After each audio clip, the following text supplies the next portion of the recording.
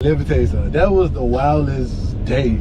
Everybody was like full with emotions and stuff like that. It was like you don't know how you feel. Like, so you wake up scared. You wake up scared. It's like, man, oh my God, like we playing for all the marbles. It's like everybody on edge. So it's like when I woke up that morning, we go to get breakfast. It's like Christmas. I'm saying we go to get breakfast and ain't nobody talking. Everybody quiet. Everybody locked in the music. Everybody want to listen to their music. So we knew, like from there, I knew what type of day it was gonna be.